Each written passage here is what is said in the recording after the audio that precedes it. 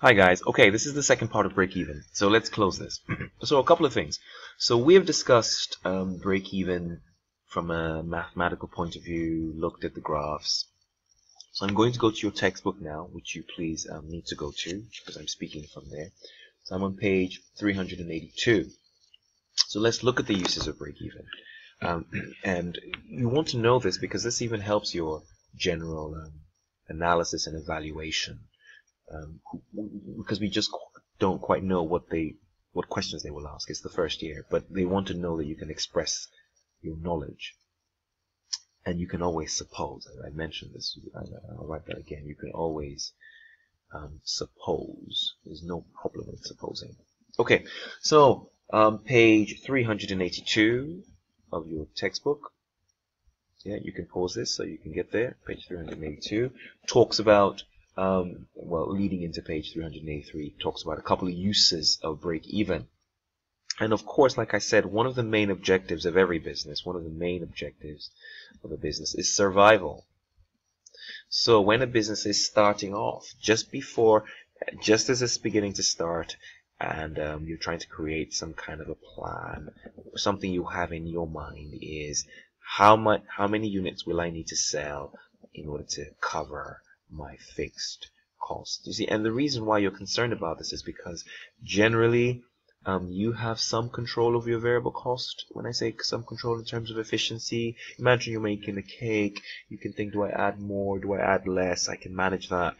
You still have to pay that cost, of course. But with the fixed cost, if you have a landlord who's threatening you and who can shut your business down, that's it's almost like there's a fear of fixed costs, right? Because if you don't uphold or stick to your payments, you could lose your entire business. So that's one of the reasons why break-even is a good idea. I'll just write here revenue so I don't forget what I want to say there. Now, the next point in your textbook on page 382 talks about when making changes within the business. Now, the issue here is when making changes within the business, because you clearly know what the variable costs are, you know what the direct materials are, you know what the direct labor is, you know what the fixed costs are, you know what the variable costs are. Because you have this type of information, you can start to adjust or play with things. So you can think, do I move? Do I find a cheaper place? Do I increase my selling price? Do I use more of a certain material? So you can actually adjust or better control, if you like, the costs that you're dealing with. I mean, the issue here is that you are in the know. You have a breakdown of what's actually causing you costs, variable, and you can change. Do I change supplier? I don't know. The key point really is that you have a better understanding of what's going on. Well, of course, we want to always know what's going on with profit. I've mentioned this before. Here's the thing.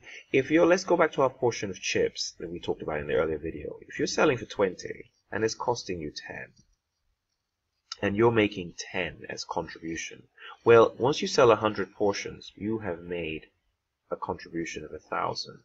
Once you cover your fixed costs, well, you're done. So from the 101 portion of chips will simply be 20 minus 10, because you still have to make it. So you have 10. That contribution of 10 is all profit.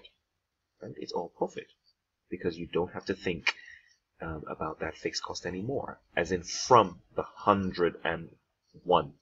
And then 102, and the same thing. So the key point here is that we can also use it as a means of working out profit. Once we've covered our fixed costs, all contribution is profit. We can ask what-if questions. We can ask, what if selling price falls? What if we're not able to sell? What if, for all the reasons we talked about yesterday, we have a pestle scenario, if you like, for business students, or if you like, a change in demand for econ students. For econ students. Right? What if you have that? I mean, for whatever reason. So the key point is, because we have a graph that's keeping us aware of what's going on, then we're able to make decisions. Remember, decision making, one of our big reasons for budgeting. And then we can look at alternatives and look at different ways. If you like, do we get more machines to come in so we can reduce the cost of labor? If you like, do we have to find new customers? Key point really is that we're looking for options because we have a breakdown of what's going on, right? In fact, you even up to the decision of, is it worth it? Is it worth it? Whoops, again, this keeps jumping, forgive me. Is it worth it? Right? Is it worth it? Okay, now I think let's talk about this within the limitations of break-even. So let's talk about the limitations of break-even. One of the issues I want to talk about here is to do with this issue of analysis. If, for example, you were asked to do any kind of analysis to do with break-even, because if you have 20 marker and you're asked to do some break-even work, you do everything, and you're asked to discuss the limitations or whatever. Here's the thing.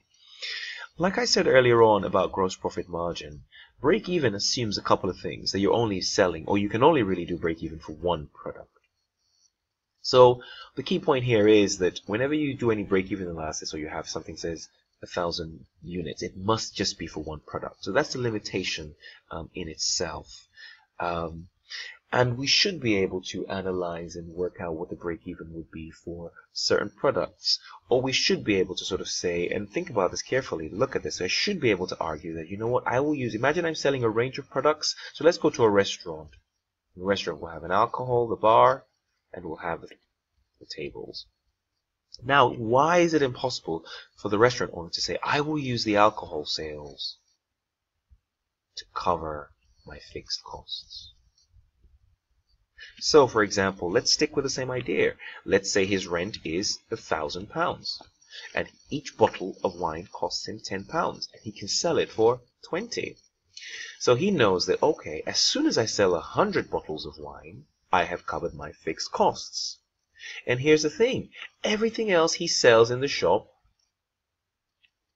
will pretty much have nothing to do with fixed costs, because he's already separated one product to focus on his fixed costs. So he's now said, okay, you know what, we'll sell food, I don't know, say we sell the food at £8, and it's cost us 4. So we're making 4 of contribution. All of this 4 is profit. So the key point is, he now allows himself to play around with this selling price, because he knows all I have to cover, all I have to focus in the food section is making sure I cover my variable costs, right? And all I have to think about is, what's the cost of actually making the food? And then I'll just focus and try and manipulate the selling price, give a discount, maybe give some free food. I don't know. But the key point is that the break-even analysis allows us to make these type of decisions, right? Because it allows us to look at different options and think, okay, you know what? I'll use one product, cover my fixed cost. So you can suppose this. You can suppose this sort of thing. You can think like this, and we need to be thinking like this under this new, if you like, syllabus. Okay, right, so let's look at what they believe the limitations are for... Alright, I haven't helped because I have... let me just do that. Start that. Just get this clean again. And let's look at the main limitations. Oh, I have 2 minutes. So what are the limitations of break-even? So the limitations are, first of all, these relationships are never constant. You and I know that costs are never fixed. In fact, you and I know that pricing is never the same. So first of all, we have this idea of the constant. Nothing is ever constant. Maybe fixed costs at best, I will accept.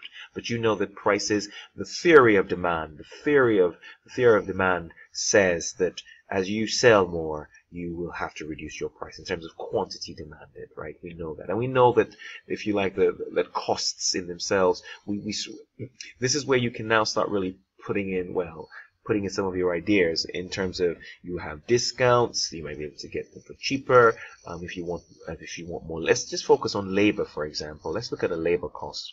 When you start making a product, you probably will pay the person more for the product, pay the worker more. Wages will probably be quite high because the worker is taking longer. But as the worker gets better, if this is the cost going quite up as I'm making my units, so these are my units, and that's the cost going quite. The cost starts to thin out a little because the worker gets faster. So the worker is spending less time on making the unit, so it's actually spending less time. And at a certain point, the worker gets faster and faster. So say if the worker was spending 2 minutes to make the first unit, he probably will spend 1.5. to make the second unit, and then he'll spend 1 to make the third unit. So if you like, that's referred to as a learning curve. The person's pretty clever and he's knowing what's going on. So the truth is that the key point here, but at some point, the worker will probably start asking for holiday, and start asking for a pay rise, or start asking for, if you like, overtime. So the key point is that we know that costs do vary. So that's the first problem with this idea. And like I said, sale prices will vary at different points because you're constantly trying to apply different I've gone over my 10 minutes. I'll quickly tie this up. Sale prices are constantly changing because of whatever reason, discounts in the markets. I've talked about variable costs. Fixed costs, we've talked about extra premises that might be needed. So the truth is that break-even only will last for a certain number of units. And these are all assumptions. We have assumed that we can actually sell these units and that they will sell. And external factors, we have completely pretended that there are no shocks to this system. So we've just said we'll just be happily selling away. So you can see break-even really is telling us that if you have a steady market, steady product, steady environment, constant revenue, constant fixed costs, then break-even makes sense. But the other issue is if you're selling many products, you can't have break-even for all the products together. You have to have break-even for every individual product, if you like, in your possession or in your shop, for it to make any sense. You can have an average break-even, but what does that really mean? You want to see individual break-even for individual products. Okay, great stuff. I'm over by our 30 minutes. So that ends and that concludes the chapter on break-even. For homework, I want you to do, I don't have the slides that Leslie has, so I want you to do they're not many actually. There's only there's 8 questions at the back of the book. So basically at the back of that chapter. So I want you to go to page 300. Oops, yeah, page 386. 386 and to page 389. I want you to do those questions. Critical. Make sure you do those questions so you're comfortable with what's going on, right? And email your answers to me on Monday. Here's my email address. I will email you anyway. I'll email you this. So I want this homework on Monday. Say if you like Monday, late Monday. If you like Monday, anytime on Monday in the evening. Just let me know what you've done. Okay, great stuff. Thank you. See you in the next video.